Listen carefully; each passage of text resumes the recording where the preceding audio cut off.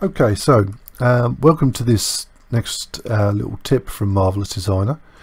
What we're going to do is have a look at friction and how we can use it to, keep garments in place while we're building them. So first of all, what I'm going to do is create just a little block here, and I'm going to rotate it round and arrange it over the shoulder. Now we have the default material here, and we're going to see how that behaves. So when I press space, you'll see it drops down and it hits the shoulder and starts to slip a little. I haven't really arranged this very well, so let's just reset that. So Control and Z a couple of times. There we go. I want the bottom, to be a little longer.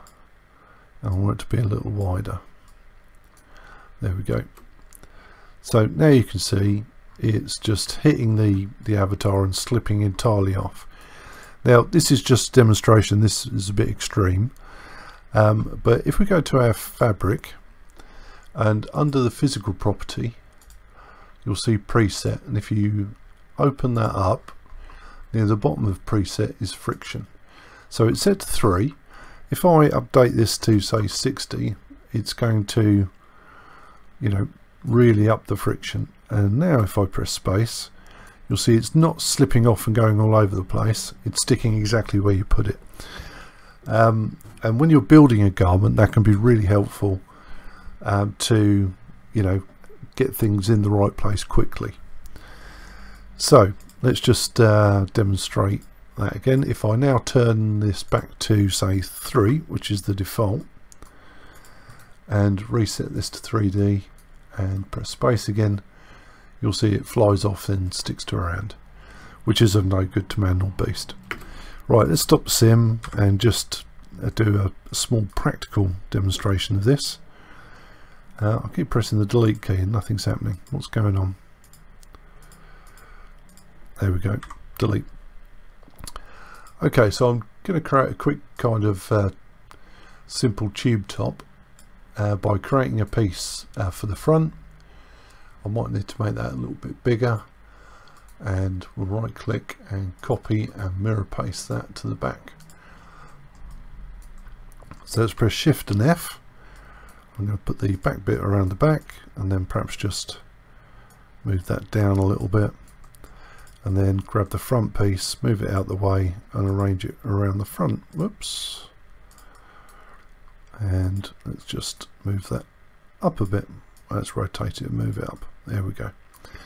Right, these need to be a bit wider, but before that, Shift F to turn off the arrangement points. Let's make that a bit wider, and let's make that a little wider. Okay. Right, so now if I sew these up, I can press space and it's just going to fall off her. They might be too big, these, but it shouldn't. Well, I don't want it to make a difference. Let's just rotate that around. If I now grab this fabric property, and I'll increase that to 60 and press space, you'll see it's going to stick to the body and pretty much not go anywhere. Now you can see that my pattern is massively wrong, which I kind of expected, but now I know it's in the right place. I can rearrange my pattern by making the back smaller, and I can start to pull this around and get it to where I want it. Now you might want to create a really baggy kind of thing here, and this is perfect for that, because essentially we're just increasing the friction, so where it is coming into contact with the avatar, it's sticking and it's not going anywhere, under any circumstances. Well, unless you really pull it around, and you get a nice baggy back, so that it'd be a nice design choice, perhaps, but I'm just going to make the front a bit smaller, and there we go. And now it's tight, and now it's sticking to the body, and it's exactly where we want it. So now that I have got the pattern more or less right, I can go back to my fabric and reduce this back down again and let it sim, and it should still be good because the pattern's right. Pattern wasn't right in the first place, but it was never going to be right first off, and the friction just gives me enough of a boost to be able to do it. Now, that's not the only reason to do it. You may get it where you have a strappy top and the straps just keep falling down the arms, depending upon the pose of your avatar. You can create a new material, apply it to your straps and increase the friction on the straps, and they should stick, you know, exactly where they need to be. The other thing is, of course, if I pop this back to being 60, 60 is an arbitrary number, I'm just using it as a demonstration. If I wanted this to be baggy at the back, I could increase the back piece,